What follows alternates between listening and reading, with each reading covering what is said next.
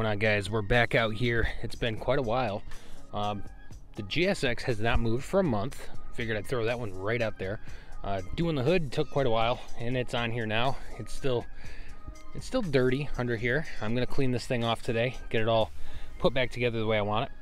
I had to go under the hood here while it was off, and I had to cover a bunch of stuff with plastic wrap and plastic bags, and just, you know, keep it safe while the hood was off and it was out in the elements. And there's some little spots that got surface rust on them, like some bolts and stuff. So I came out here with the jug of Evaporust that is not 99% alcohol. My Evaporust jug decided that it didn't want to spray anymore. Basically just going through everything with a wire brush and cleaning everything off, getting it back to the way it was, putting a little WD-40 on the bolts, making sure they're shiny. And we're doing an oil change. I've got some conventional valvoline VR1 down here that we're going to use. Just drained the oil out, pulled the filter off, and let me show you the hood real fast. It's actually kind of sad right now. It's covered in pollen, just gobbed with pollen. The whole car is. It's actually filthy. So this thing's going to get a bath.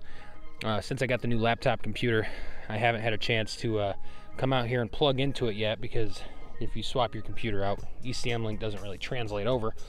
And you can still see all the sanding dust from the Bondo and all that, these white lines going across the driveway. It's just a mess out here, guys. It's been a very busy couple of weeks. Also, I noticed that the quick release bumper straps that I have here, those little rubber bands, both of them on both sides were broken off when I came out here today. Luckily, Amazon carries those, and I got a case of 30 of them coming, because they really don't last that long. I'm gonna have to find a different means of attaching this front bumper. Stock, it's not gonna happen. Can't put the stock stuff back on. I do have all the plastic push pins in the wheel well and the plastics and all that. But anyways, you guys don't care about that. This car's filthy. I had to do a bunch of things. If you look way back in the channel, we installed a light system underneath this heat shield so we could see to work on this thing at night. That was when we were at a smaller place. Didn't have my own spot in the driveway really, and we had a bunch of neighbors in the apartment house we were in. Now we don't have to worry about that, so I got rid of that. I have lights on stands now if I need them, a lamp that I can put on my head, whatever. No garage, but got rid of those lights. Also, the sprayers right here, this hose that goes to the windshield sprayers, I had to cut that line because I couldn't get these plastic clips out without breaking them, and I just reinstalled a little splice, a little tube in there, so those will work again. I'm doing all the little things that over the last 3, 4, 5 weeks, about 4.5 weeks now, we'll say, all those little things that I had to do to get this hood off and do all the painting work, I'm now going back through and trying to fix all the other stuff. Remove the electrical for the lighting system. All that stuff's in the trash. We're doing a fresh oil change. There's a little bit of rust I have to take care of still on the exhaust manifold there. You can see it right on that little edge. It looks horrible. So, and I gotta wipe down everything. So I'm gonna get a bucket of water out here in a little bit, but first I gotta slap on our K&N oil filter, fill this thing up with Valvoline VR1 racing oil. It's 20W50. I think you guys probably saw that. Oh, and we have this beautiful little Ford back here again. Turns out this is that one we did the head gasket on. After we did the head gasket, it drove for a good amount of time, and then I guess, unbeknownst to us, there was some sort of crack or something in the block, because I mean, we didn't really know what happened to it. Basically, the guy had it, and I think his ex-girlfriend took it, and she crashed the front end of it, and that's why there's a chunk missing out of the bumper. And she decided to just continue driving it after she had an accident. Apparently, what she ended up doing was pulling into like a riverside lookout area where you can park on the side of the river and read a book or hang out at a park bench or whatever. Nice little nature scene in the Adirondacks area. And she cut the corner too short, and she ran over a giant boulder that was like the basically the corner of the entryway for you to pull in. There's 2 boulders on either side. I'm sure you guys have seen something like that before. She didn't see it. She hit it, and it cracked the radiator. All the juice came out of the car, no antifreeze, and then she ended up driving it 6 miles down the interstate, going 70 miles an hour, and got to a different exit. The car started acting really funny. Warning lights came on, so instead of stopping, she turned back around, jumped back on the highway, drove it the 7 miles back to where it initially had happened, and drove the car up to her mother's house, up a big hill. So basically this thing had no antifreeze in it for about 15 miles, and it was just maxed out. we checked it all out, and me and another mechanic actually were looking at it. He was unavailable for the head gasket on it, but we did put the head gasket in it. It did fire up, it did have compression, it didn't mix any of the fluids, and everything was fine. And about, I don't know, a month or so after he was driving it, we noticed that the thing started using coolant again, and we checked, and now you can actually, there must have been a hairline crack someplace in the block that I missed, or that they missed. All I was supposed to do is throw the head gasket on it, but apparently now if you put pressure to the coolant system on this car, the coolant drips out of the oil drain plug. So I got it down here, checked it out, and that is exactly the case. So someplace there's a fracture either in the head, or there's a fracture in one of the coolant passages inside of the block, which is probably what it is. There's probably an internal crack someplace, because we did check the head out, and we looked at everything. It looked fine. So anyways, you guys aren't here to look at a Ford Focus or the blue Ford Focus. We have a new motor coming for that thing. We're going to swap that out. Probably not going to record it.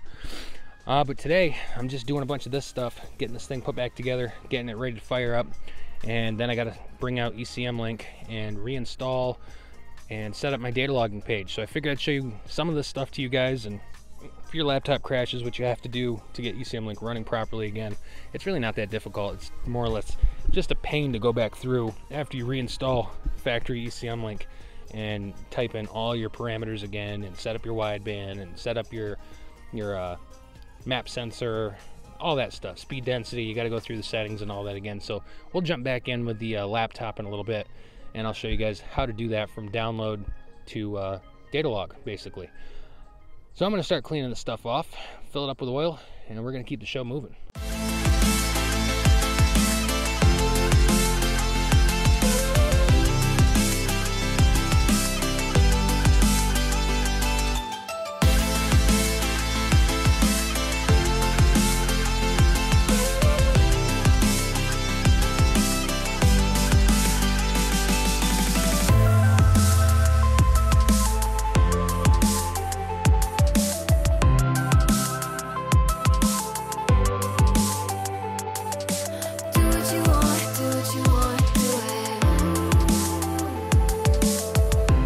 Unfortunately for me, after having the hood pulled off of here, we did get a small storm before I got the plastic over everything, and it just kind of lightly rained out here. Then I covered everything up. Looks like I was a little too late, and some water got underneath this little cover right here, and unfortunately caused this paint to bubble. But that's fine, because we actually have plans to repaint this whole thing. It started peeling a while ago, like little parts of the edges and stuff, and some of the paint just never really stuck.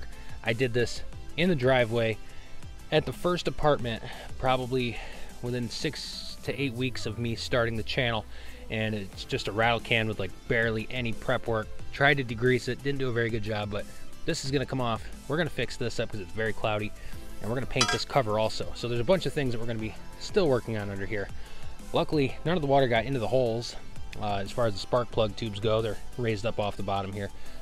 I don't know, it didn't look like it was as close to getting into the spark plugs as I thought. It was about halfway up the rim here. Anyway, it's bubbled the paint just a little bit. I'm good with that. I want this thing to run today, and we're gonna clean under this engine bay a little bit, get it all wiped down, get the rest of the dust and the pollen out of here. That valve cover, that spark plug cap, and our timing cover are all gonna come off the car next week, and we're gonna put the stuff downstairs, get the paint booth back going on, and we're going to try to make all this look clean again. I want to actually gloss black the valve cover instead of the wrinkle black. I didn't know when I did it, but I saw so many other people use wrinkle black, and the best way to do it is apparently clean whatever you're painting off, get it a light rough like a 500 grit or 600 grit sandpaper, and put a little scratch on it, and as you lay the paint, you're supposed to use a heat gun. Didn't know that. So I never got the optimal wrinkling as most folks do. So anyways, that sucks that happened, but I guess live and learn, and we're gonna fix that here next week. So let's continue along here. I'm gonna put all this stuff back together for now, get everything wiped off, get the outside of this car cleaned off, because oh my god, the pollen is everywhere.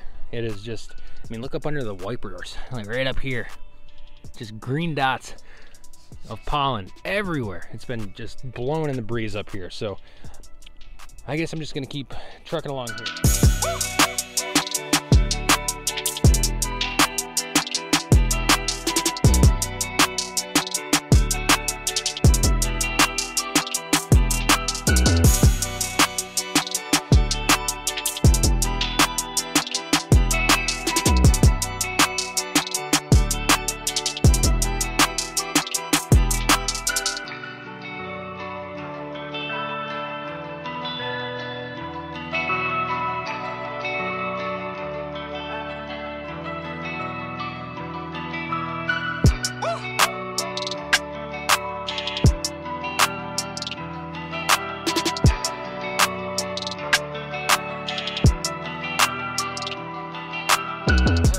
pretty dark out here already.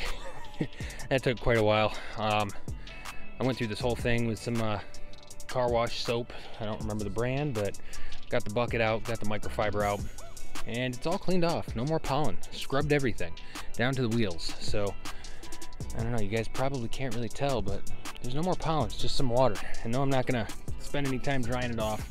I think that's about as good as I'm gonna do it for right now.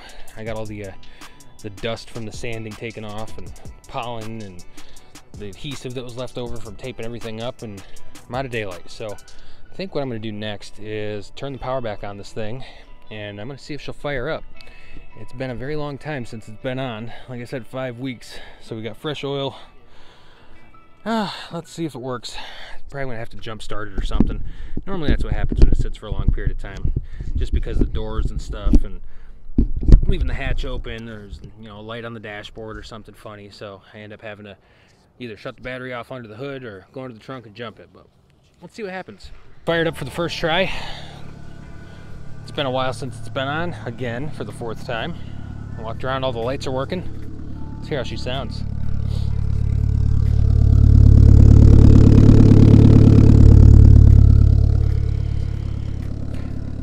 Sounds real nice.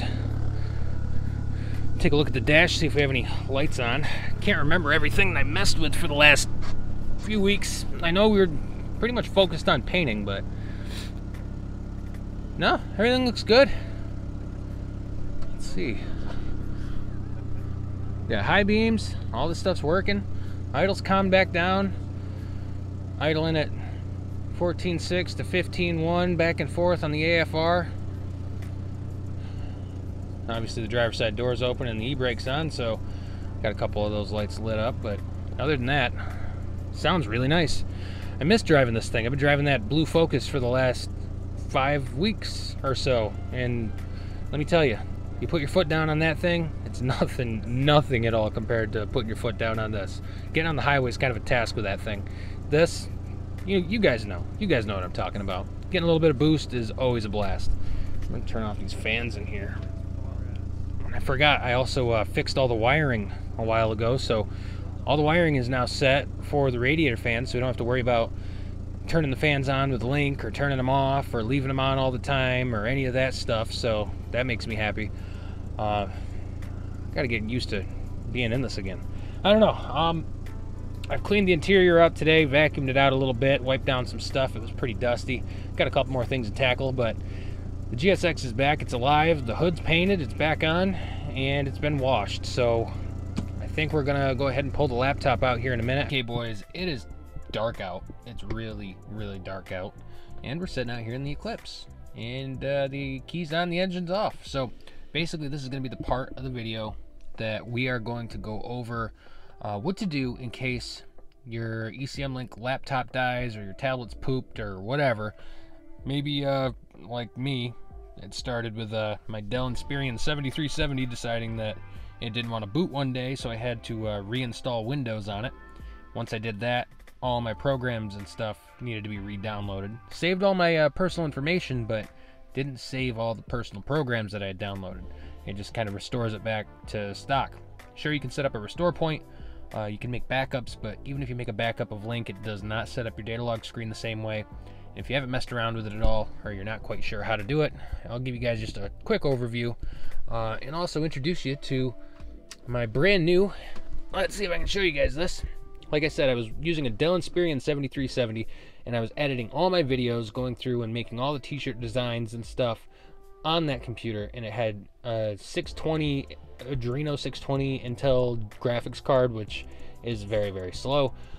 This has a what was it, GeForce RTX 3060 Ti and a 11th gen i7 processor, I believe. So this is a Rogue Zephyrus gaming laptop, and this thing is a beast compared to the last laptop. Fun fact, not that many of you guys are too techy or not, I don't know, maybe this will be interesting, maybe it won't be. This laptop compared to my old laptop is 6,600 times faster with GPU performance. Sometimes it boots twice, don't know why. Anyways, this thing's got a bunch of RGB. I got a nice keyboard for it. And if you guys are gamers out there, this is definitely one of the laptops you want to pick up. Asus ROG Zephyrus laptops, Asus ROG. They make the WUX-GA model, which this one is, but they're all really, really good. And I never thought I'd be a gamer, but I started playing some PC games. I went out and bought a $50 Logitech G530, I think it's called. I can't remember. A nice gaming mouse that has some RGB and like extra programmable buttons, so you can plug your mouse in and play your games, and you can remap the additional buttons that are on the mouse. There's not just right click, left click, and then the click on the roller. There's like 5, 6, 7 buttons that are all along the sides and edges. Made it super fun. I started playing this game God of War, which is just awesome. So anyways, I'm gonna go ahead and fire up Ecmlink and show you guys what you have to do basically once you get this thing restarted. Here's what you're gonna do. You're gonna plug in your brand new laptop, and you're not gonna be able to connect. You're gonna download ECM Tuning, or you can go to ecmtuning.com, and you're going to download the latest and greatest version, which is version 3.36.73, and you're going to pick either for your Windows computer, Mac OS, or your Linux setup if you have either one of these 3 Linux setups. We have Windows here, and it's Windows 10. Soonly going to be updating to a Windows 11. That'll work right here. It says 7, 8, 10, and 11 should be on there. So you're going to start downloads. You're going to do this whole process that pops up.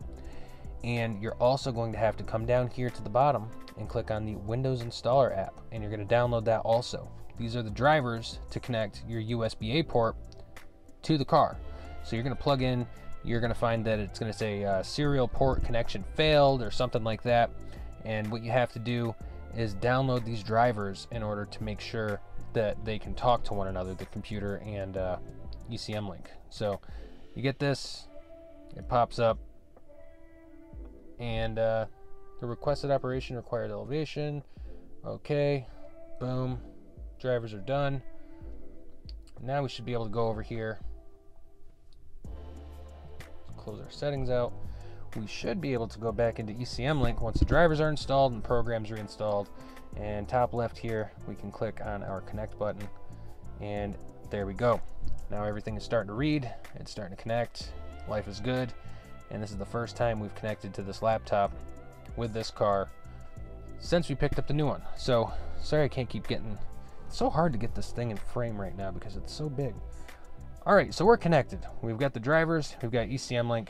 All my data logs are still intact after transferring over all my information, so that's a good thing. What we're gonna do is we're gonna start a stream. There we go.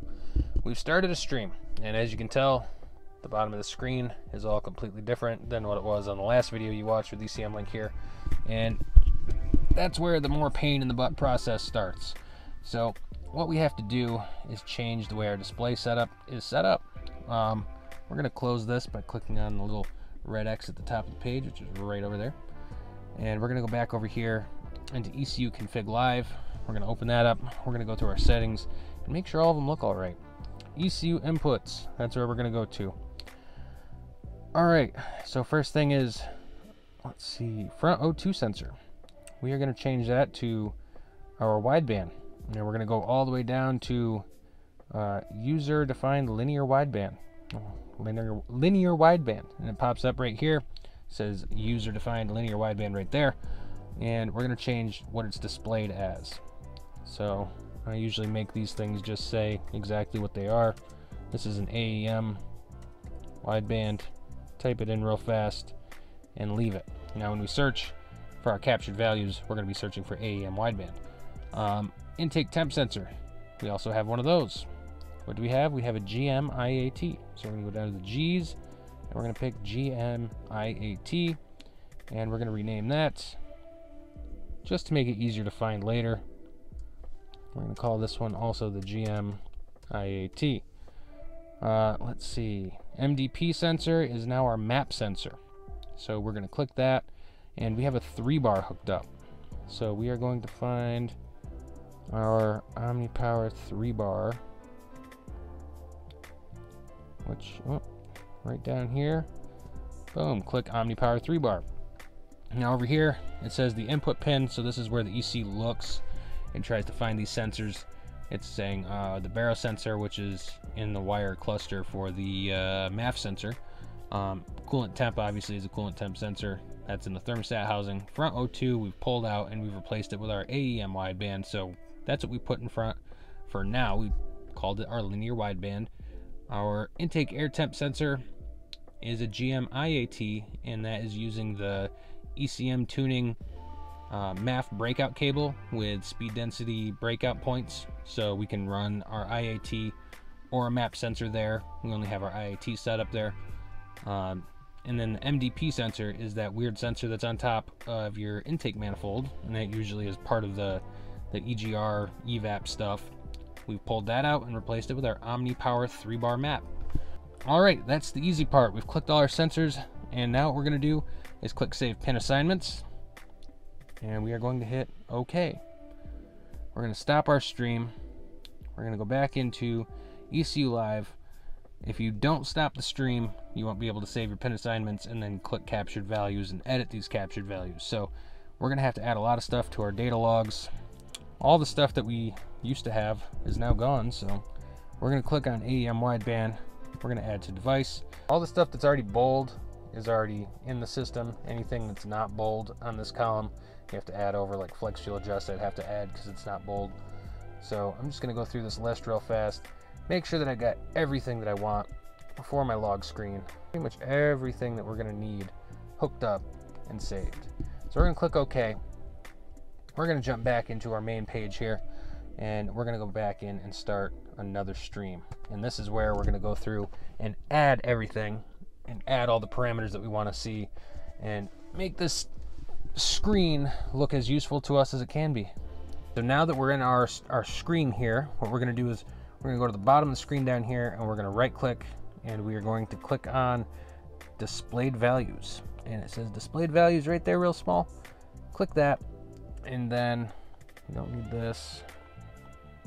You don't need this message to show up. And we're gonna hit continue.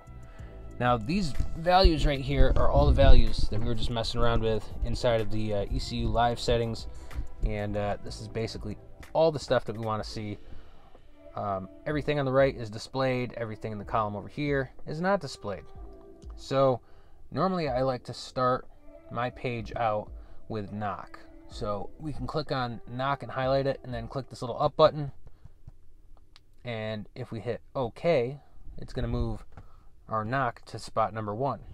Now here's where it gets to be kind of a pain in the butt, because if you want your stuff organized like I like my stuff organized, I use certain colors and certain text colors. So knock I change to red, I make the line thick red, all that fun stuff.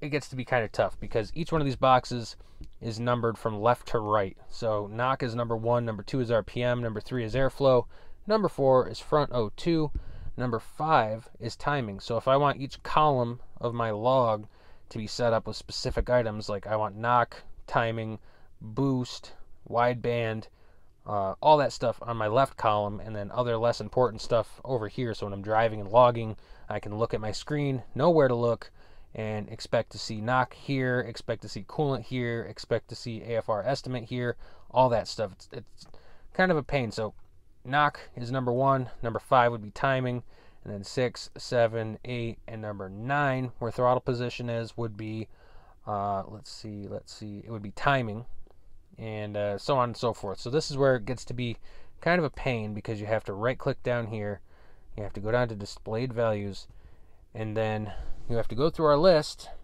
and pick the items that you want to have displayed in the same place that you had them prior. Phew. Okay, boys. It took me probably a lot longer than it should have to get this all set up, but now my old data log screen, for the most part, matches with my new data log screen, and I just pulled this right off of YouTube. I paused this, and now there we are. We have our data log screen all put back together. I had to change under preferences. All these things you can change just by right clicking, and then at the top of the list it says knock ret preferences. You click that, you can change the line color, the thickness of the lines, the display color, the size. You can mess with all this stuff. Just if you add a map sensor, make sure you look up your elevation, go into your preferences. This was our, what was it, OmniPower 3-bar. I changed the name over to regular just boost. It makes it easier for me. Then there's the boost estimate underneath it, which is accurate around 5,000 RPMs. So I always keep that there, so when I hit 5,000 RPMs, whatever my target boost is, I can verify that boost here matches boost estimate when I hit 5 grand if I'm looking at the RPMs. Anyways, go in and change the boost preferences to your altitude. There's a little box in the top right that comes up, and you're all set. So now, as you guys can see, we are data logging right here live. We can go back into our configurations, our direct access, stop our captures, stop our streams, whatever we want to do, close this stuff out, and we can actually fire the car up finally and go for a drive. So it's been about, I don't know, 5-6 weeks, like I said, multiple times now since I've taken this thing out and driven it. So I'm going to go ahead, fire it up, and take it for a cruise. I'm going to leave you guys all right here, and stay tuned because we're going to have another fun project to knock out next week. Just a bunch of stuff back to back to back to back. So this is the upload for the week of, what is it? I can't remember. The 6th, I think today is. Am I right? No, it can't be the 6th, is it? Yes, it is. It's the 6th. So anyways, it's May 6th. We'll see you guys again next week, either on Monday or Tuesday, maybe Wednesday at the latest. I'm going to try to keep uploads coming out by Wednesday at the latest. So for the rest of the summer, hopefully we can keep knocking these projects out, and you guys will have some videos to watch and hopefully enjoy them. So anyways, I'm going to sign off now. We'll see you right back here for the next one. Check out that thumbs up silhouette, guys. Anyways, take care.